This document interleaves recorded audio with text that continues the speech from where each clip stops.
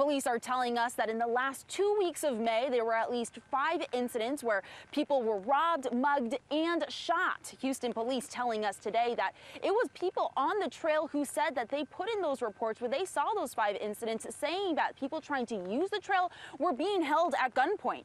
Law enforcement didn't share many details about possible motive or how the crimes happened or who the other suspects might be, but ABC 13 did speak with a man who says that he was shot while riding on the trail. He tells us that after he was shot, he was then robbed by a group of young men.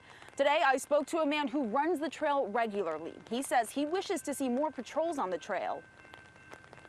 Up until recently, I was kind of thinking about it more there. We've seen some police around, and I've seen police in cars up and down the trail. But I mean, a car isn't a very good vehicle to stop crime on these trails. You can't even go up and down it long ways. They can just go on these side streets here and there. So I just started noticing like ATV police out here. And those ATV police seem like they're far better equipped to tackle crime on the trail.